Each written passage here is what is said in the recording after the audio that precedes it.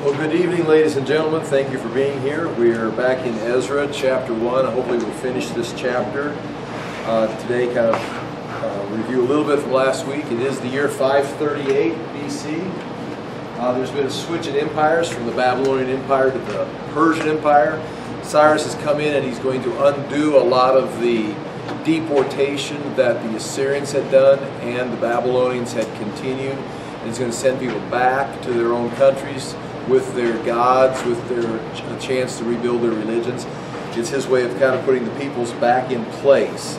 It involves part of his ideal of tolerance, but mainly the ideal of him pleasing the gods. Again, this is not we're in a postmodern age. We came out of the modern age where science and facts were kind of ruling. They were still in a pre-modern age where the source of authority came from the gods, from a higher power. And that's where, the Jews believed in that. They believed in a God, and God's authority established truth and reality. These people also believed in gods that established truth and reality. And one way of getting ahead was not just to have all the information and all the science, although they would want to have the most advanced weapons and have the most technology, be able to read and understand history. They also wanted to appease the gods. And in Cyrus's view, getting all these gods back to their right locations, the original cities they came from, and having the people go back and worship their gods in this hierarchy of all the deities. He had his chief god up here, but all these other minor gods would be under them. And if they were all happy, they would all be working in harmony. And that is kind of the basis of some of these decrees. So chapter 1, verse 1, in the first year of Cyrus, king of Persia, in order to fulfill the word of the Lord spoken by Jeremiah, we referred to this last week, Jeremiah said it was going to be a period of 70 years for the Babylonian Empire, and after that, they would be then overrun. The Lord moved on the heart of Cyrus. That was in fulfillment of Isaiah 45, 48, right in there, where God actually speaks that he's going to raise up Cyrus to bring the people home, to rebuild the temple. He says that in Isaiah. And now the Lord actually does that in fulfillment of his word to Jeremiah, in fulfillment of his word to Isaiah. He moves on the heart of Cyrus. And you're going to see this right here, where God is moving on the hearts of Cyrus here. He's also going to stir the hearts of the people that are going to return, almost giving the impression that those that decide to return are stirred by God to return. Not that people had a bad attitude, they didn't want to return, that God kind of handpicked some that were going to go back. But anyway, right here, Cyrus, he stirs the heart of Cyrus to make a proclamation throughout his realm and to put it into writing. Again, this proclamation is, as we looked at last week, was going to cover many countries, nations that were going to be sent back. And it's going to be probably personal. We're going to be personalized here in the text of Scripture, but probably would also be personalized for all the different countries. He probably would have gotten advice or input from the religious leaders of the different communities. And here it says in the text, this is what Cyrus, king of Persia, says. Now again, this would have been sent out as a proclamation with heralds. It would have been written down. They would have went to the major cities. In this case, the one that we're looking at right now, would have gone to the major Jewish communities, those that had a large Jewish population. The herald would have come in with a decree written out and would have read it with a loud voice, shouting this decree to the peoples, and they would have heard. It would have gone to the next Jewish community, so they all would have heard this. It's possible that some would have been posted somewhere, and we see this in other places. If it's in cuneiform writing, if it's on a stone, it would have been posted somewhere. A monument would have been set up proclaiming this. Later on in chapter 6, they're going to find scrolls with this proclamation on it in the archives that it has been there for 20 years. So we know it's going to be written out in cuneiform writing because we've got the cylinder seal of Cyrus that they've discovered that might have been set around different places. But we also have reference to scrolls being written. So nonetheless, here it is. The Lord, the God of heaven, has given me all the kingdoms of the earth, and he has appointed me to build a temple for him at Jerusalem in Judah. So you can see right here, he probably got this information. Again, depends on, be careful how you do this. Don't let me overread this and put too much into it. That's not in the text. But according to what we know about Cyrus, he was not a worshiper of Yahweh the Lord. He had his own God, but he would have been, for political expediency, to be courteous, he would have used the Jewish term for the God, and the temple that's going to be built in Jerusalem. He identifies Jerusalem, he identifies a temple, he identifies their God, which would have been in line with his purpose of what he's trying to do. Any one of his people among you, may his God be with him, and let him go up to Jerusalem in Judah. That is going to be, we should probably establish that right away. Judah is the name of the province. We have coins from the days of the Persians that have Judah written on them, that have been printed by the Persians for the province of Judah. So when we talk about Israel, we're actually talking about Judah at this time, the people of God, the land of Israel. It was known as Judah or Judea, and it's going to continue on through the years being like it. So when the people return, all the tribes are going back, but they're going to be known as Judah. They're not going to be known as Israel or the Hebrews. They're going to be known as Judah.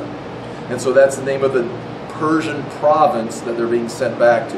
Any one of his people among you, may his God be with him, and let him go up to Jerusalem in Judah, and build the temple of his Lord, the God of Israel, and the God who is in Jerusalem. Now notice right there, the God who is in Jerusalem. In this hierarchy of gods, you're going to have, the most powerful God. But over here in this little corner of the universe called Jerusalem, the God right there is the Lord. That's Cyrus's way of thinking. And he's going to appease these people, appease this God, and he's going to move over to this God. And this is the location. Here's what he wants. And he's going to just fill all this in his mind. He's filling in, getting everything organized spiritually as he begins to rule and reign. Now, this is not out of line with God's purpose, because God said he was going to do this with Cyrus. Cyrus just doesn't understand and have the full picture of what he's involved with. He's got the Lord down here in the corner of one of the provinces, where actually the Lord is up here.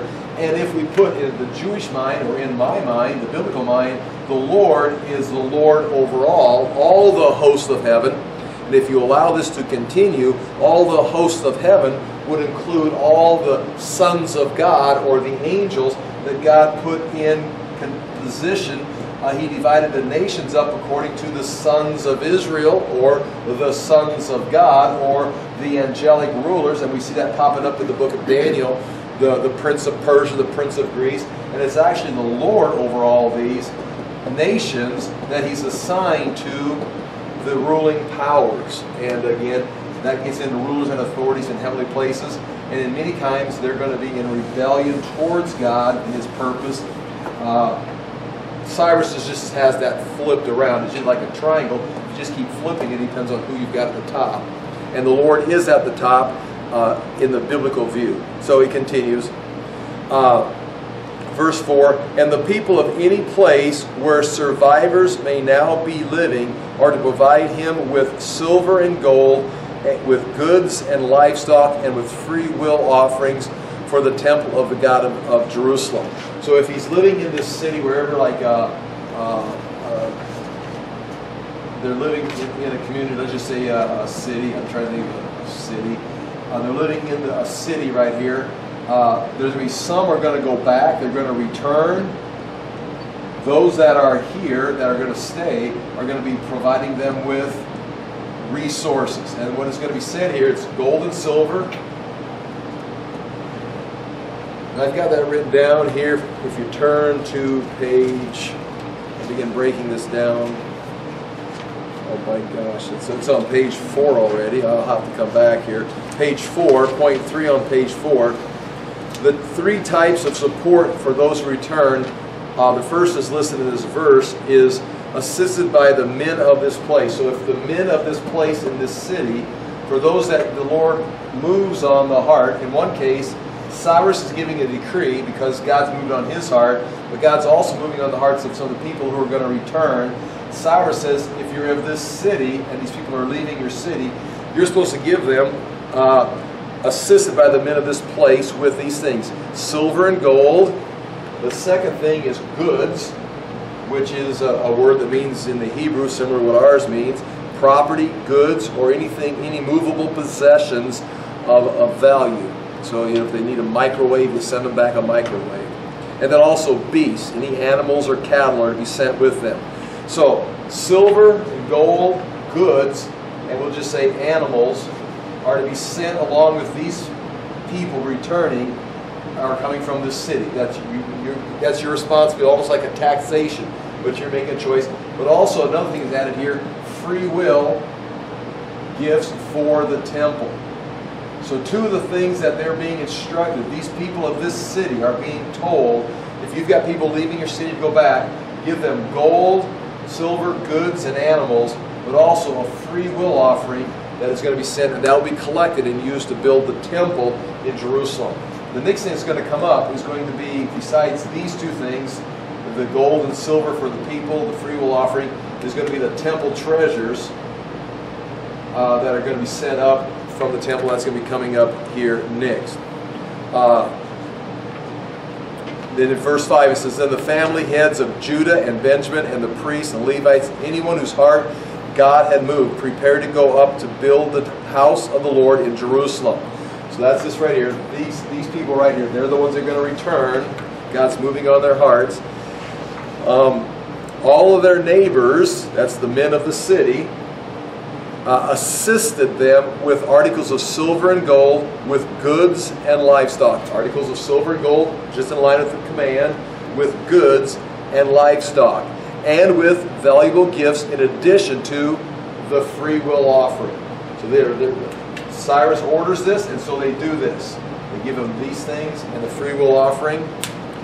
And then here's the last thing, verse 7. "Moreover, King Cyrus brought out the articles belonging to the temple of the Lord, which Nebuchadnezzar had carried away from Jerusalem and had placed in the temple of his God." So Nebuchadnezzar had taken these articles and brought them. And this was exactly what the Assyrians had done to the Arameans and other peoples. And I've got a picture here. If you look right here very quickly, on page, I mentioned it last week, but I actually took time this time and got the pictures, page 6 and 7. You remember this from several weeks ago when we were looking at had the different timeline up here. This is the Assyrians destroying the Arameans, going back to the 700s when Isaiah warned the king not to call on the Assyrians to come help him, and he paid them to come down and attack the Arameans and attack northern Israel, chapter 7 of Isaiah. And they did. But this is pictures carved in the temple of the Palace of Nineveh in the British Museum now, on those chairs being carried off, or the statues being carried on platforms, are the Assyrian soldiers carrying the platforms with the gods. Those are gods being taken out of the temple. Obviously they're not real people sitting on chairs. They're the images of like Baal or Hadad sitting on. And you can see they've got a place for their hands are like this, which would be like a bolt of lightning or a scepter or something. And you can still see some things in their hands on some of the statues, and some of them they've been broken off. But they're going to be carried into captivity by the Assyrians. When Babylon takes over Nineveh, they would have taken possession of these things. And now the Persians have taken over the Babylonians, who took over the Assyrians. And now they get in there, and here's this treasure house full of all these gods that are out of place.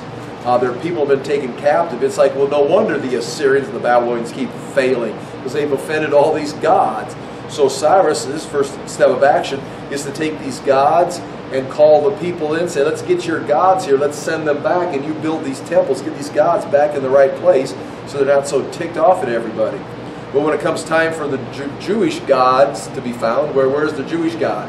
There's no image that they can take back to Jerusalem, so the best thing they can do is give them the temple. So what is taking place here with the Jews and the treasures being sent back is no different than what took place with a multitude of other countries, of their gods being sent back, financed by the Persians and by the local people to rebuild the city and the temples of these gods.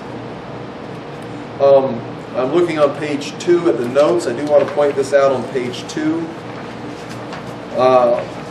Point 1 and 2, I read that last week. Point 1, the Cyrus cylinder says, similar, here's what it says on the Cyrus cylinder: I return to these sacred cities, the sanctuaries of which had been in ruins for a long time, the images which used to live therein. We've got pictures of it. I just showed you pictures of them doing it, of them they were being taken. He's sending them back. And established for them permanent sanctuaries. I also gathered all the former inhabitants and returned them to their habitations. So we just got the Jewish account in the book of Ezra. May all the gods whom I have resettled in their sacred cities ask daily Bel and Nebo for a long life for me.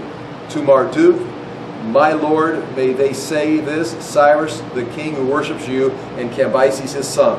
So on top of this pyramid would be Marduk, or Marduk, and then underneath there is Bel and Nebo, and in the Jewish case, the Lord. They're all underneath there. Again, if you just turn that triangle a little bit different, you get a different peak on it. That's what Cyrus had wrote.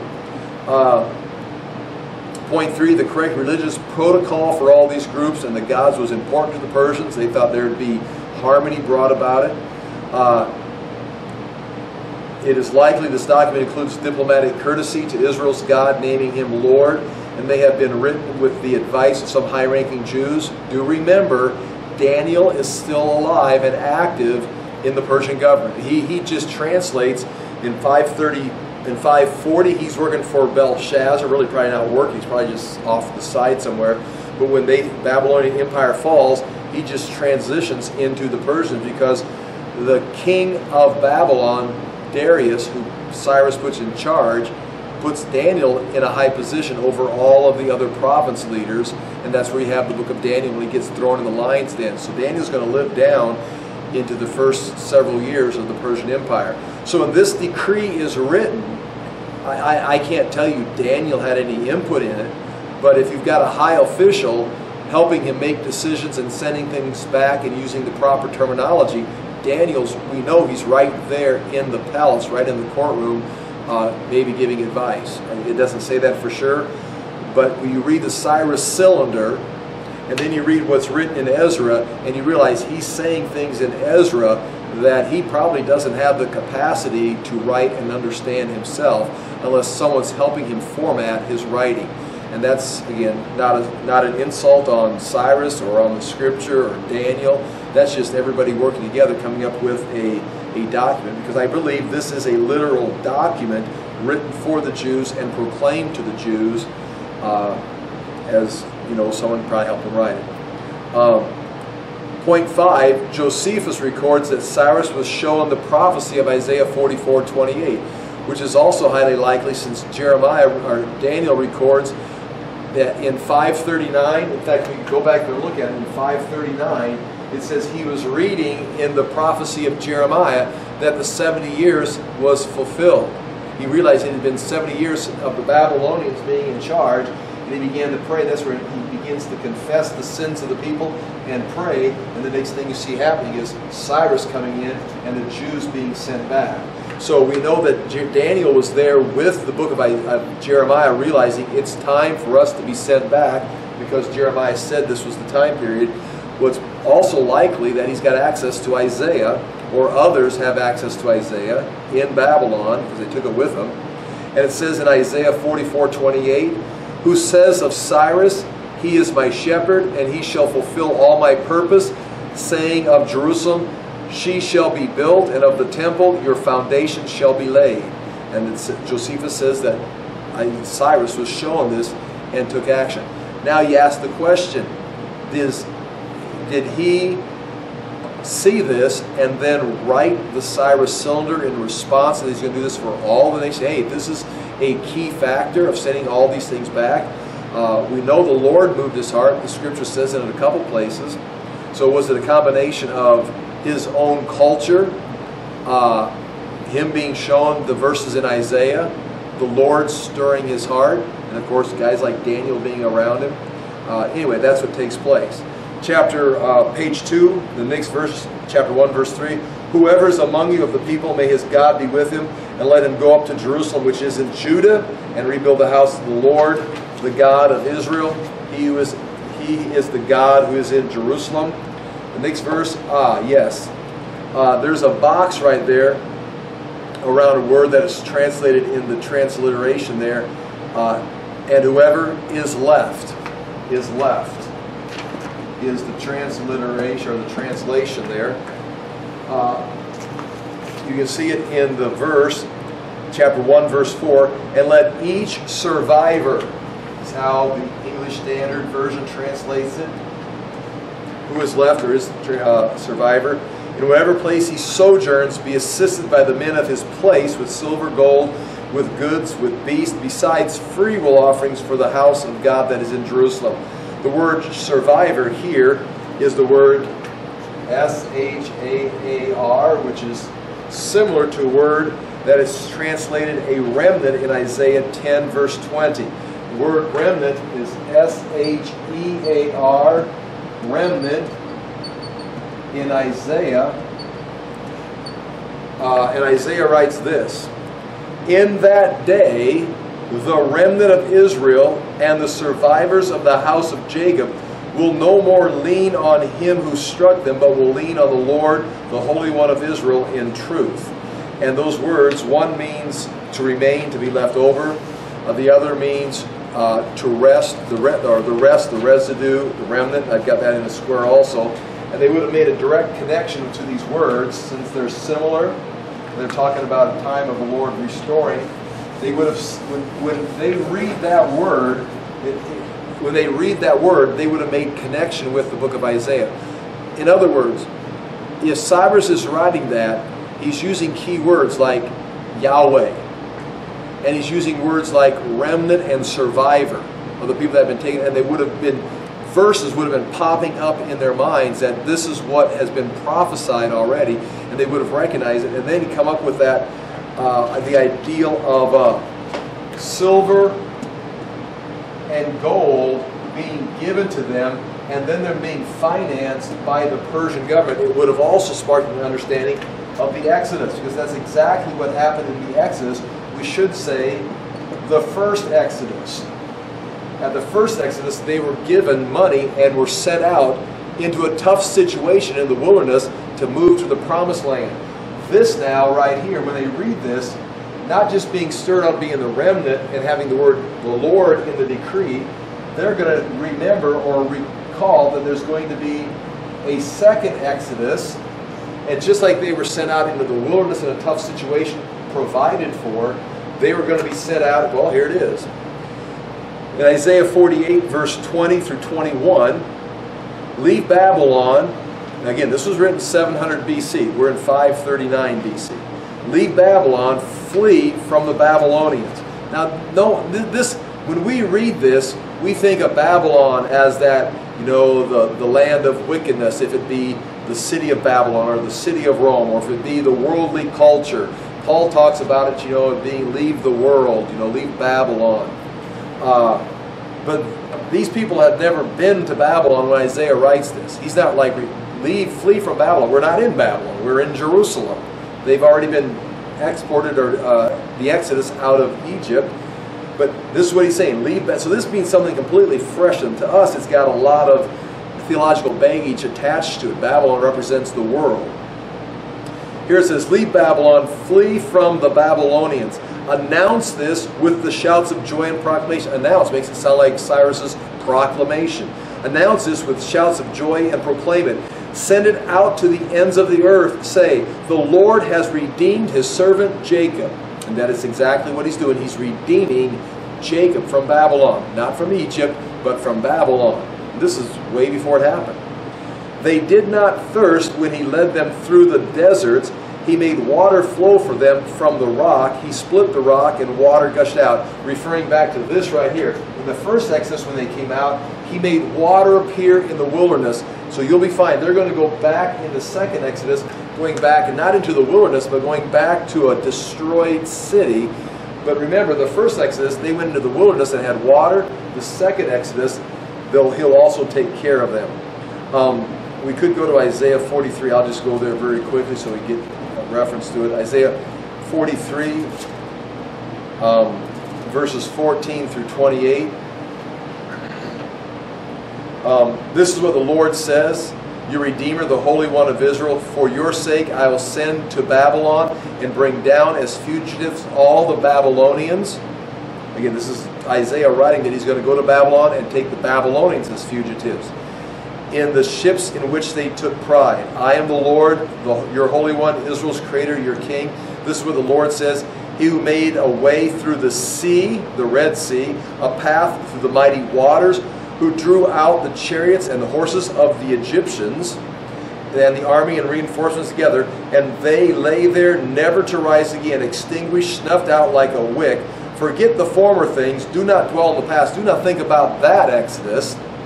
See, I am doing a new thing, now it springs up, do you not perceive it? I am making a way in the desert and streams in the wilderness. He goes on and talks about it, setting the stage for the second Exodus. And so, when that decree is read, all those verses that they're familiar with, many of them have been studying them, leaning on them for years, just like we lean on verses, eschatological verses that we're leaning on, looking for that day, waiting for that moment, someday this is going to happen. All of a sudden, some proclamation is going to be made, some announcement, some development, and all of a sudden it's going to just spin off several verses. You're like, oh my gosh, this is it. And for some of these people, that their hearts were stirred, their hearts are being stirred because they've been waiting for these verses. All of a sudden, here's the proclamation, and just word after word in there. It's like, oh my gosh, they're buzzwords or keywords or trigger words for this is it. And their hearts, we're going back. It's like, are you sure? I'm absolutely sure. Look at that verse. Look at that verse. This is what Jeremiah talked about. This is what Isaiah talked about. And they're heading back. This is the second Exodus. There I listed the three types of support for each return. They're going to be assisted by the men of this place. We talked about that. They're going to have the vessels of the house of God are going to be given to them. But also, not being mentioned here, and we're going to go to Ezra 6 right now, because 20 years later, this document is going to be found. They're going to go over there, they're going to run into some trouble, and they're going to stop building. 538, this is going to come to a stop. 537, it's going to come to a stop, and nothing's going to be done until 520. And they're going to start taking some action on why are we not getting this done. The prophets, Haggai and Zechariah, are going to show up, and they're going to say, you can't build this. And the Samaritans are going to send a letter back. We're talking in 520. They're going to send a letter back to the Persians. Now by this time, Cyrus and Cambyses, Cyrus and his son Cambyses are gone, and Darius is ruling, and he's rebuilding the country from the chaos that ensued in the revolt that took place after Cambyses' death. And Cambyses' focus was Egypt. He put all of his focus on moving down into Egypt, marched across the desert, kept pursuing Egypt. He ended up having to turn back, and a huge army just perished in the wilderness, in the desert itself. But there's a time here of confusion. Darius is rebuilding it, and in 520 right here, the Jews want to rebuild their temple. They're being told by Zechariah and Haggai, get this done. And the Samaritans are going to come and send a letter over to Darius and tell him, whoa, whoa, whoa, this is a bad idea. This is a rebellious people. Why do you think they've never been allowed to build their temple before? And then someone's going to follow up and say, well, we have a decree from Cyrus. Cyrus decreed it.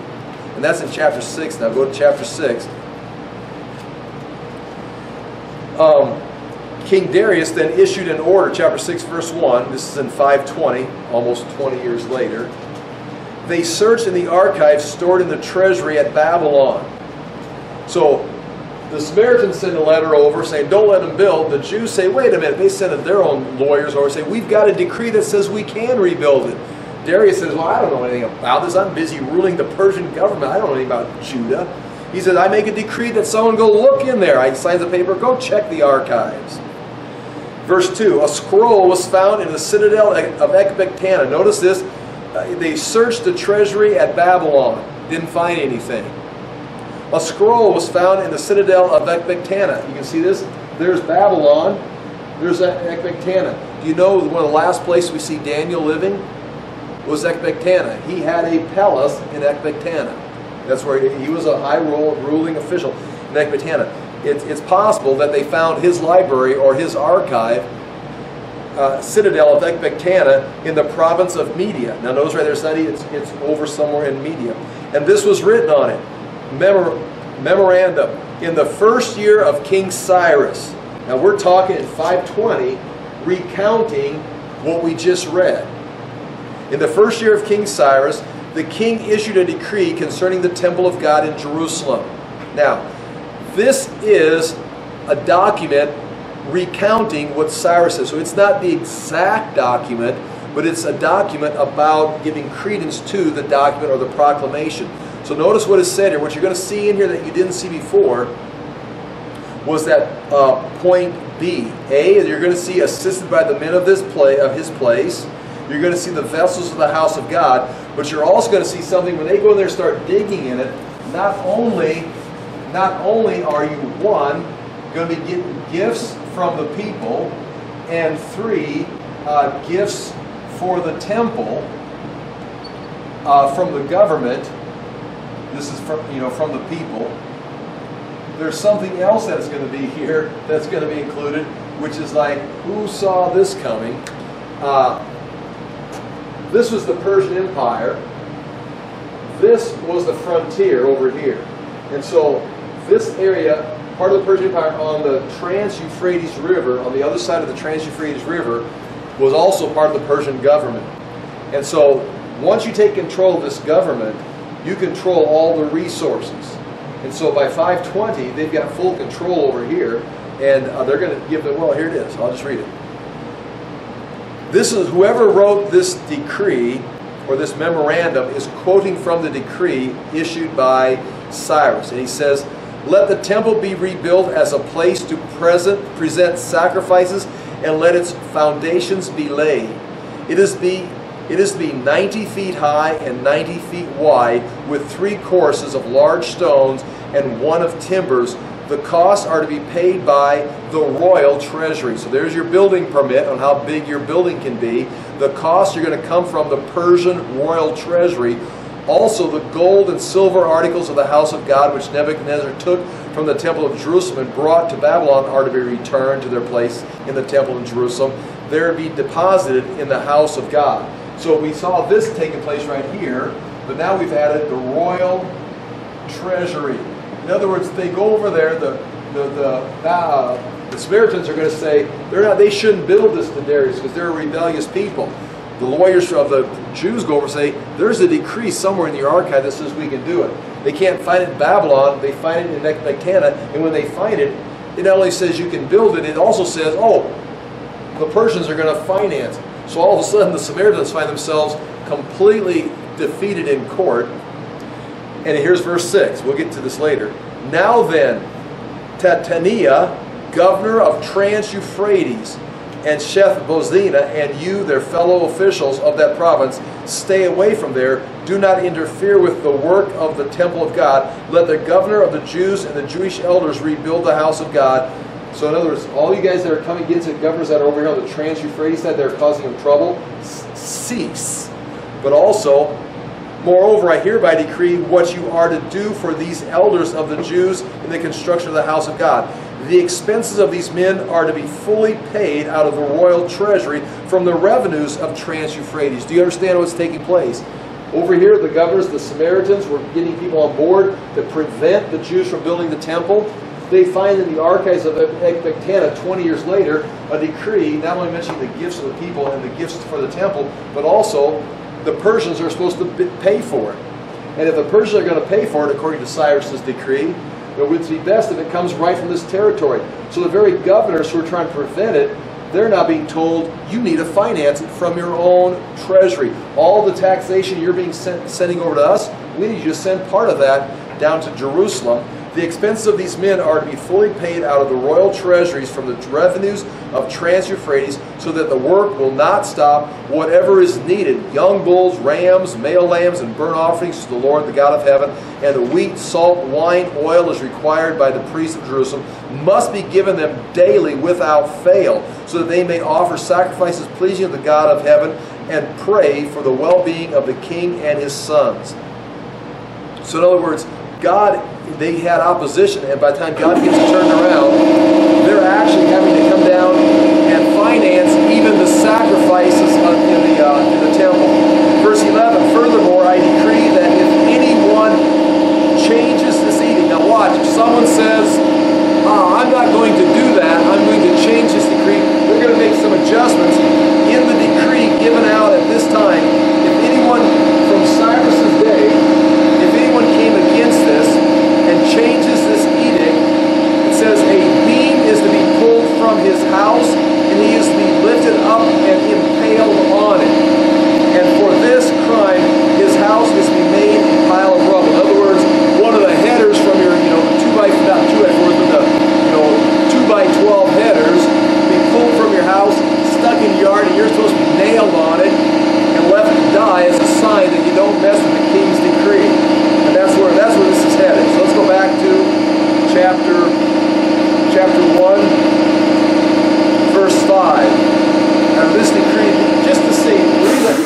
reason I went there was for you to see that there's supposed to be gifts from the local people given to their own people returning. The gifts are coming from the government to help finance the temple. But here it says the royal treasury is supposed to build for the whole thing, not just gifts for the temple, but the entire building process. And a little more details are given there. So now, with that being said, verse 5, in the English Standard Version, about on page 4, then rose up the heads of the fathers' houses of Judah and Benjamin, and the priests and Levites, and everyone whose spirit God had stirred to go up to rebuild the house of the Lord that is in Jerusalem. So there's certain individuals rose up. We're going to get a list of that in chapter 2. All those that come back are going to be listed in chapter 2. But those that hear this, I would assume again that those that have been faithful to Scripture, to the Word of God, and they've been waiting for these verses, they've been studying, maybe trying to anticipate, figure out eschatologically, when do we go back? When are the promises going to be restored? They may have been this time chart and this little diagram and this representation is going to happen here. Well, it can't happen until this man is in office. I think these things will happen first, then this will take place. All their little diagrams, eschatological charts. Daniel probably had his. And then one day Daniel reads and realizes it's 70 years from the time of Nebuchadnezzar or the time of the Babylonians. It's time right here. And he started praying, and a bunch of things kicked into action. Then here comes the decree, and those people that have been studying, maybe they had this eschatological diagram, or maybe they were disagreeing and they had this one. But when they hear this proclamation that is read in 539, they realize, oh my gosh, we are right here. It's not this, it's not this, it's us. And those hearts were stirred. I would say it was probably those, if they weren't paying attention to Scripture, they're going to hear that proclamation and be like, who cares? Who's going back to Jerusalem? But if they've been waiting to go back to Jerusalem and they've been waiting this time reading Scripture, they're going to hear that. And I've got to think, it's not just an emotional stirring of the heart where they're just like, you know, singing songs and all giddy. It's like, oh, let's go on an adventure. I've been wanting to go somewhere. They've been waiting, following. So it's going to be the Spirit of God. It's going to be the Word of God. And it's going to be their own attitude and own will that's going to stir them back. Which leads us to the point of why we study Scripture, is so that when God begins to move and act, you're ready to recognize it and say, oh, well, God moved my heart. Well, yeah, because your heart was in line with Scripture and you knew what was going on. You were looking for these events. If you're not looking for the Lord's return, you're not interested in the Lord's return. You're interested in the next event on earth. Anyway, everyone whose spirit God had stirred to go up to rebuild the house of the Lord that is in Jerusalem. Verse 6, and all who were about them, that means all who were living around them, aided them with vessels of silver and with gold. In other words, they gave them gold and silver. They didn't necessarily give them bars of gold and bars of silver, but they gave them vessels of gold and silver with goods. That would be your microwaves and your, whatever, things that you can use. With beasts and with costly wares, besides all that was freely offered. In point 1 there, the Jews fulfilled Cyrus's order by providing the gold and silver, but also Cyrus was following God's desire. So the Lord moves on Cyrus. Cyrus makes a decree, and the people who are not returning give money and finances to the people who were going back to Jerusalem. So you can see the chain of effect. The Lord, Cyrus, and the people of their own community are going back.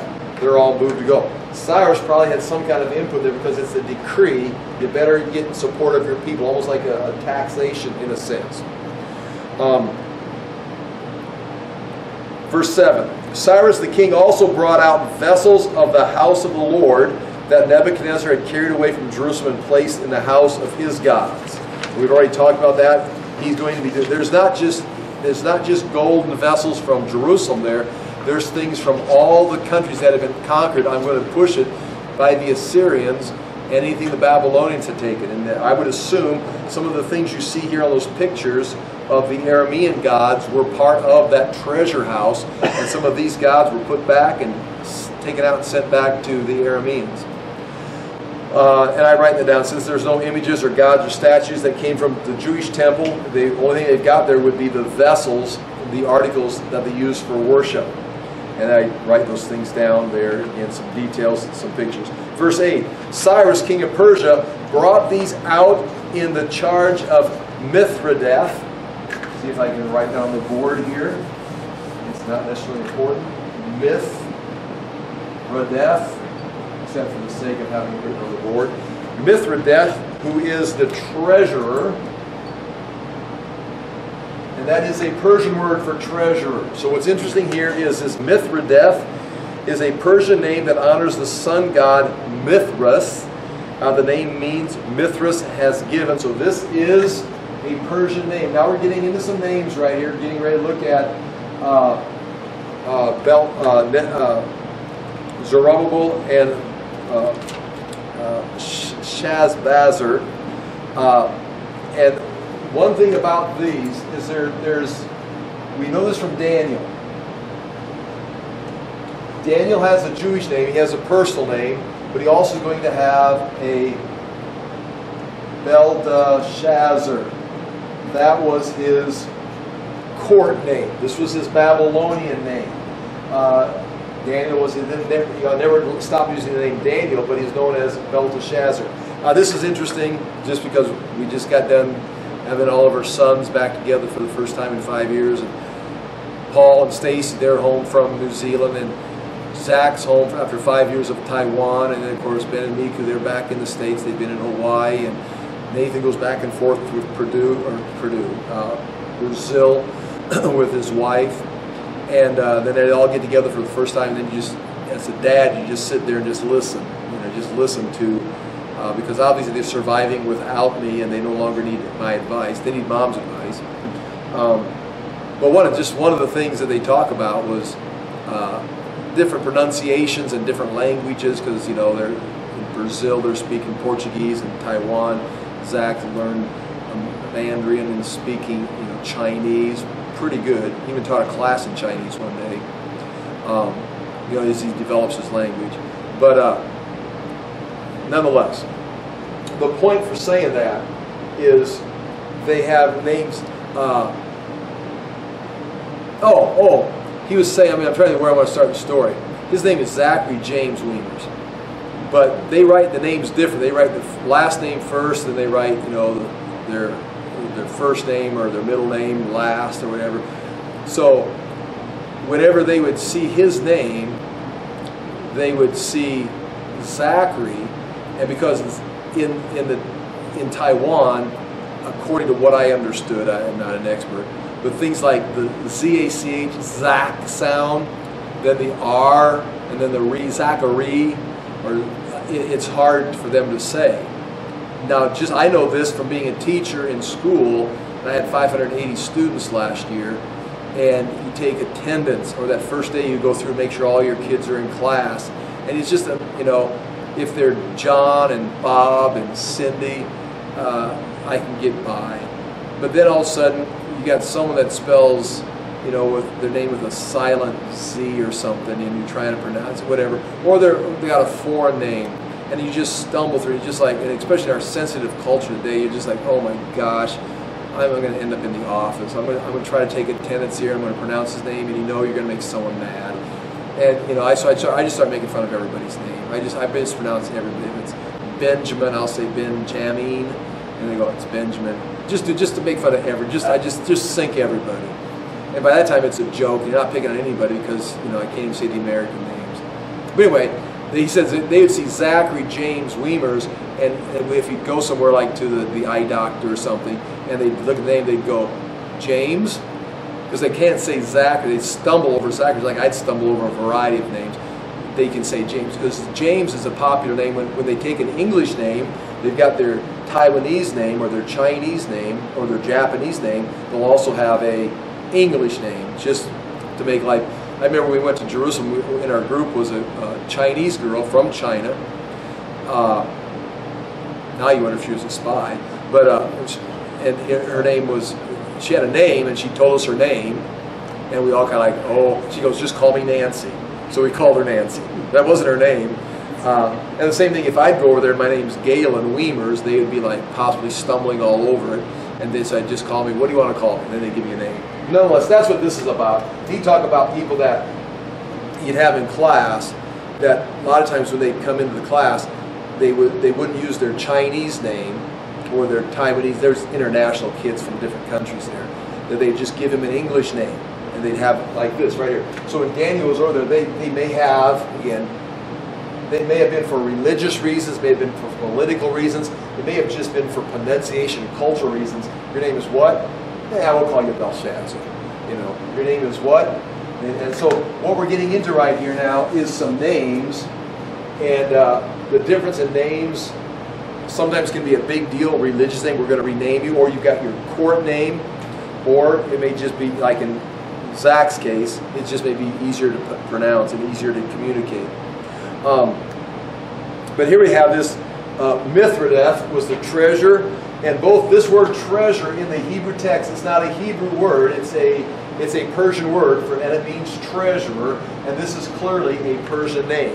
So you've got apparently a Persian. Now again, we can't be absolutely sure, because if you ran into a guy in the court named Belshazzar, you say, surely this guy is a Babylonian, because Belshazzar is a Babylonian name. But no, I'm Jewish. I've just got a Babylonian name.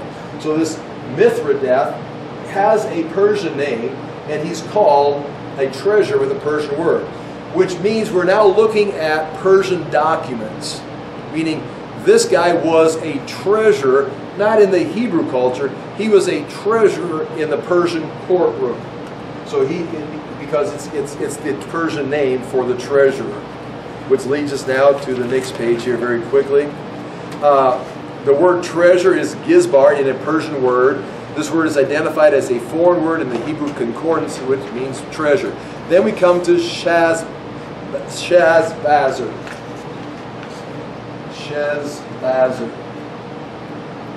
And this is where we have, again, it says right here, he is called a prince, and he's called a prince of Judah. Now, I don't know how far I'm going to get on this, get through this tonight. The word prince of Judah, right away, your first way, and again, this is not wrong or right, but your first way of going, prince of Judah, he's royalty. Judah is the tribe of Judah, the line of David. Prince, obviously, if you prince is son of a king, he's of royal descent. The thing about it, again, that's it. Shazbazar is in the royal line of David, because he's prince of Judah. You can see it right here. I'm reading in verse 8. Cyrus the king of Persia had them brought to Mithridath, the treasurer, who counted them out to Shazbazar, the prince of Judah. So you've got a Persian official with a Persian title going into this room. Again, you've got to imagine, it's not just got the Jewish treasures in there. It's got treasures from temple after treasure, from temple after temple. I think it's got to be like what's going into the treasury of the Vatican. I mean, what is buried in there? It's just treasure after treasure of different, who knows what's in there. Or, where's, I could go on and give you examples. Think of national treasure. But then he takes it out, who counted them out to Shazbazar, the prince of Judah. So Shazbazar is an official from representing the Jewish people, and the Mithridath has a list. These are the things that go to you. Here's the inventory. It may have been a list, an archive created by Nebuchadnezzar's men when they plundered Jerusalem. And here it is. We're reading this off to you. These are the things that belong, and they go back to this temple in Jerusalem. So now, Prince of Judah. The first thing about this is right here. Point A, under 3 on page 8. Prince is the word Nasi, N-A-S-I-Y. It means one lifted up. It means a chief. It means a prince. The word is not only used to refer to royalty, but also to leaders of many types and levels. So this word prince does not, it can be used in royalty, but it can simply mean the leader. It can mean the chief. It can mean the one. Now where does this come from? Does it come because they're a prince declared by God of the royal line of David? Or does it mean they're the chief or they're in charge because they're appointed by Cyrus? Or they're appointed by some other government official? They're the leader of something. Now remember what I said about Judah. When you see Judah, you go right back to the tribe of Judah, the tribe of the king. But Judah is the province. when Persia is sending these people back, they're sending them back. They're not sending them back to Israel. They're not sending them to Palestine. They're sending them back to the province called Judah. So this could mean Prince of Judah in the royalty of the line of the Messiah. Or this could mean someone appointed as the leader of the province, the Persian province of Judah. He's now the one that's the governor of the province of Judah. Appointed. This is appointed by God himself. This is appointed by some government official. I mean, we don't know. That's just what the words can mean. So I've got that written right down there, the details of that. It could be an important local leader of the Jews. The Prince of Judah would make him a leader in the royal tribe. Or Ezekiel 34:24, Ezekiel uses the same term prince, N-A-S-I, Nasi, to refer to the Davidic Messiah. So in Ezekiel 34:24, written in Babylon, written in a very similar time frame, the last 50 years, Ezekiel uses this term prince to refer to the Messiah who's coming from the line of David. So there is room to call this the royal line. Just saying. But it's not a guarantee. You can't build your case on that. Shazbazzar is a Babylonian name. So this name right here is Babylonian. So he's not Jewish. Well, right, but neither was Daniel. This is a Babylonian. He could be Jewish, Prince of Judah. He could be from the royal line of David, and they just gave him a Babylonian name, just like Daniel is from the royal line. He was one of the royal children, and given a Babylon. We're no different. This could be the same. This would be like a cousin of Daniel, as far as we know. But it is a Babylonian name, and it means Shamash, the sun god, protects the son, not the son, but the child. Or Sin, the moon god, protects the father. Depends on how you translate it. And Daniel's name, Belshazzar, also had a Babylonian name. You hear the name, the god Bel in there. So he was named after the god. How'd you like to be Daniel, faithful to Yahweh and the temple and the law? You go to Babylon and be named after Bel. You know, it'd be like me becoming a Muslim, being named Muhammad, calling Muhammad. It's like, what? My name's Muhammad? Okay. You know, now that my name's switched to Peter or Paul or somebody, but they're in charge, that's what you're called. Shezbazzar is only mentioned by name in this verse right here. Now, where we're heading right here is to discuss, I'm going to get this started, we'll have to finish this next week, at least follow up on it, is we're going to, Shezbazzar, is how does he relate to Zerubbabel? If I spell those wrong, I apologize. I should be better. This Shezbazzar is only mentioned by name in two places. One right here, when Cyrus entrusts him with the temple treasures and with the rebuilding of the temple. The other time he appears is in Ezra chapter 5. And we're going to go there and read that right now. In Ezra chapter 5, beginning in verse 14, when they're talking about the temple being built 18 years later, and the details of here. Ezra chapter 5, going back to that same, go to chapter 5 verse 1. Now Haggai the prophet and Zechariah the prophet. See, now we're talking, Zerubbabel's going to be mentioned right here in 539 in Ezra chapter 1. Now he's going to be mentioned in 520 in Ezra chapter 5. Are you ready for this? So here he's being given the temple treasures in Persia, from Babylon, and being said that he's going to be the leader. In 520, it appears now they're going to be referring back to these events, right? Some historical background, and they're going to be talking about him. Excuse me. Did you catch that? That's why you all were looking, right? Shezbazzar is mentioned in Ezra chapter 1 in 539, and then Ezra chapter 5 in 520. In this case right here, I'm going to read it to you. It sounds like they're talking about an historical figure that some 20 years before was given the temple treasures and sent over to Jerusalem, and he was in charge. So here it is right here. I'm in chapter 5, verse 14. They're talking about, well, here, let me just read chapter 5, verse 1. Now Haggai the prophet, Zechariah the prophet, a descendant of Iddu, prophesied to the Jews in Judah and Jerusalem in the name of the God of Israel, who was over them. Right here. That's these guys right here. Haggai, Zechariah, 5:20. Darius is king. Then Zerubbabel, son of Shealtiel, and Jeshua, son of Jozadak, set to work to rebuild the house of God in Jerusalem, and the prophets of God were with them, helping them. So that's what they're talking about right here in 5:20. At that time, Tatino, governor of the Trans-Euphrates, and this other guy, they asked him, who authorized you to rebuild this temple and restore the structure? That's where we get to chapter 6, where they go over and find the decree. So they start rebuilding in 5:20. A lawsuit breaks out, and that's already further. That they send someone over there to say, these guys shouldn't be building. They send a delegation that says, check the archives. They check the archives, find an Ecbatana, and they say, now you've got to finance it, because it says you're supposed to finance it. But what we're looking at right here during this time is in verse 14. Verse 11, this is the answer they gave us. We are the servants of God of heaven and earth. Verse 12, but because our fathers angered the God of heaven, he handed them over to Nebuchadnezzar. Verse 13, however, in the first year of Cyrus, king of Babylon, King Cyrus issued a decree to rebuild this house of God. Now here we go.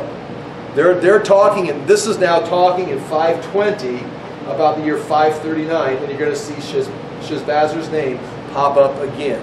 The only two times it's going to pop up. He even removed from the temple of Babylon the gold and silver articles of the house of God, which Nebuchadnezzar had taken from the temple in Jerusalem and brought to the temple in Babylon.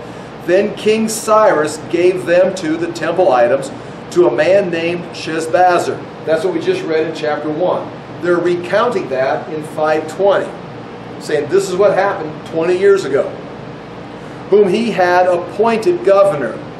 Cyrus, back here, had appointed Sheshbazzar as governor. Now there's your idea right there. Governor would be the ideal of prince. Now he might be the prince in the line of David, or he may just be the leader of the province of Judah. But he was appointed the governor of the province of Judah by Cyrus. And he says, take these articles and go and deposit them in the temple in Jerusalem. Now interesting, they can't deposit them in the temple of Jerusalem until the temple is done. And the temple's not going to be done until 520, so where have they sat for 20 years? And rebuild the house of God on its site. So this Sheshbazzar came and laid the foundations of the house of God in Jerusalem. From that day to the present, it has been under construction, but it is not yet finished. So for 20 years, this house is being built, but it hasn't been done. The problem is right there. Those are the only times you hear the name Sheshbazzar, is when he gets the articles from Mithridath and is sent by Cyrus back. And now all they're doing here, it's not like he's mentioned twice. He's mentioned once. It's just referred to in a historical fact. Now the question is going to be, is he Zerubbabel? Because Zerubbabel is going to become eventually the governor, and he's going to build the temple. And the question is going to be, are these the same people? Is this the Persian name, the court name of this man here, and this is his Jewish name? Zerubbabel is going to clearly be in the line of Jehoiachin. He's going to be his grandson, so he is the grandson of the king that was taken captive. We can see that he's going to come back. He's got direct lineage. He is definitely a prince of Judah in the royal line, and he is the governor of the province of Judah appointed by the Persians. So he's the prince of Judah in a sense by God, and the prince of Judah by the governor. And that's Zerubbabel. Now I've got written out here some details. We'll get into it next week some more. How these guys can be the same or it can be different. I will tell you this in conclusion. Page 9, the summary points. And again, I'm interested in this because I'm interested in it. But in summary, there's two ideas of thinking. Sheshbazzar is a foreign official given the title of governor of the province of Judah, or the prince of Judah, but is not Jewish and is not in the line of David. So this guy right here is just like Mesredith was a official for the Persians. Mesredith gives Sheshbazzar the articles because he's now appointed by Cyrus as the governor overseeing this development of Judah. But it's not Zerubbabel. The other idea is Sheshbazzar is the official court name of Zerubbabel, but Zerubbabel's lineage to the line of David is only given in the Jewish setting when his own name is used. So whenever it's like, this is Daniel and this is Belteshazzar. In other words, when you're talking about the Babylonian or the Persian name, you never dare mention the line of David. So, but when you mention Zerubbabel in the Jewish setting, you throw in there, he's a descendant of the king Jehoiachin. So they are the same. So they're either two different people or they are the same people. One commentary I was reading claims that all modern scholars are unanimous that Sheshbazzar was not the same person as Zerubbabel, that these are two different people. I'm torn between the two. I mean,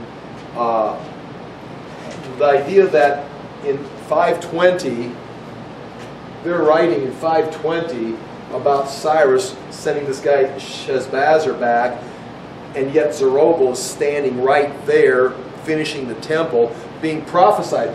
Haggai, Zechariah, they're prophesying to Zerubbabel. They're saying to Zerubbabel in prophecy in 520 while he's standing there. But yet they're talking about Sheshbazzar in the past tense, which leads me to think they're two different people. But you've got precedence that this could be the same person, because both Zerubbabel and Sheshbazzar are going to show up in chapter 2 when we get into chapter 2 next week, if we ever get to chapter 2 next week. Look in chapter 2, verse 1. Now these are the people from the provinces who came up from the captivity, whom Nebuchadnezzar goes through, talked about that. Verse 2. In company with Zerubbabel, Jeshua, Nehemiah, and these guys, and gives you a list. So by chapter 1, Sheshbazzar is being given the temple items and being sent back to Babylon, or Jerusalem. In chapter 2, verse 2, by the time they get back there, Zerubbabel's now there, and he's going to be the governor working with the high priest for the next 20 years. So, I don't know. I'm just throwing that out there. We'll try and clean it up a little bit next week. There's an answer there somewhere. But it's nice to know what the details are. I got many things to say about that. We'll talk about it next week. I'll pray and we'll be done. Father, we do thank you for the chance to look into these things. We ask that we may handle them correctly, that we may find encouragement from the Scriptures, so when things begin to happen in our life, if it be personal, if it be national, if it be historical, eschatological, that we'll be stirred by your Spirit leading us and guiding us in your direction, because our hearts are in tune with your word and with your will. Father, we do again thank you for this chance to look into your word, and ask that you continue to lead and guide each one of us. In Jesus' name we pray. Amen. Thank you for your time.